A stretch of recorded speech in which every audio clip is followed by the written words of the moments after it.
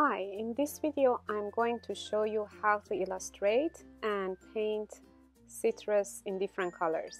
We are going to use watercolor, watercolor pencils, and ink pen. So I started by wetting each of these circles, each of my subjects with wet brush, and then based on the colors that you have on your reference pictures, you will add your warm colors. Here I'm using more orange and cadmium red. So cadmium orange, cadmium red are good colors. And then I also, right now I'm adding permanent rose to the mixture. You also can use opera if you have opera instead. So any pink works, any bright pink works to be mixed. And for the darker color citrus, you probably need to add some alizarin crimson also. That's what I'm adding. So while I'm adding these colors, I also try to draw with the tip of my brush and create some sense of pulps and texture on my citrus. So while you're watching the video, I'm just following the same rule for all different color citrus. Just for the for green ones, I'm using lime green. Sap green is a good color. Cadmium lemon is a good color as your cool yellow to be mixed with your green for green citrus. Also think about adding probably 2 layers of watercolor to create that sense of texture to your work. Would be a great idea. So I might need to wait for my first layer to dry and then go over it with the second layer.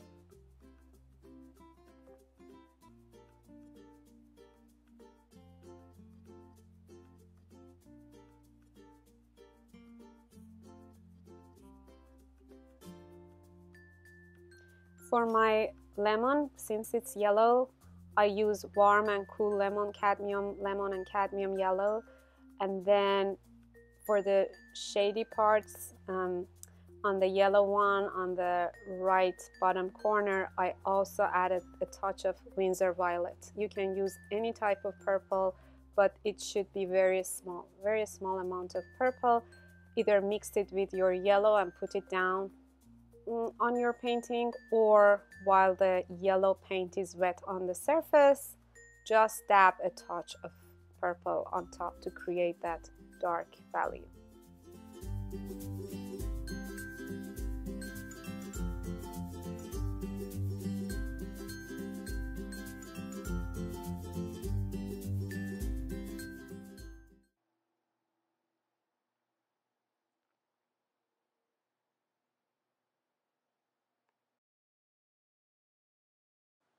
Here I'm also adding some touches of orange to my yellow to make texture for my lemon.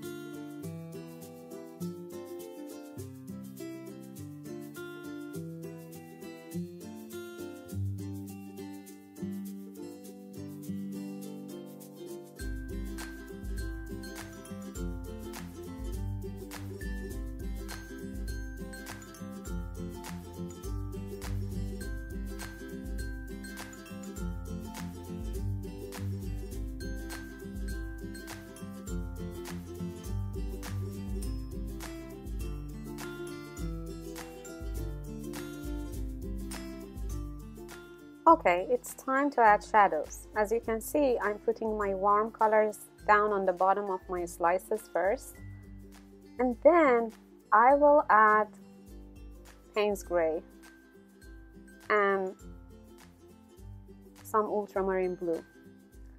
This way I can give more three-dimensional look to my slices. Wherever the slices are touching the surface, the shadow is darker, and I will apply more Payne's Gray.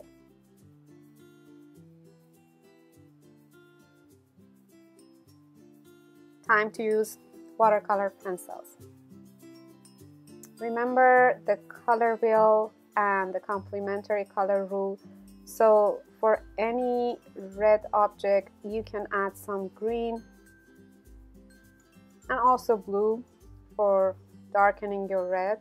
This is why I am using the mixture of these colors, and I know that after applying a wet brush, these colors are going to blend more with each other.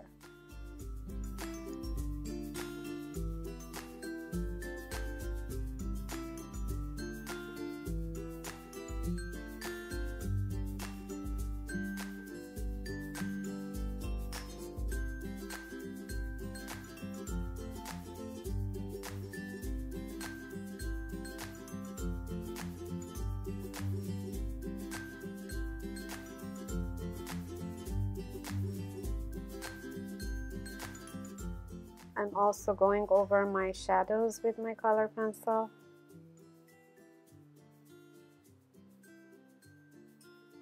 And then applying my wet brush here and there to bring it to life.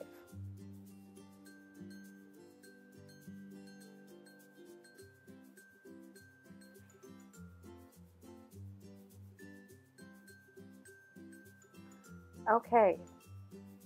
Back to my ink pen. I'm creating more drawings,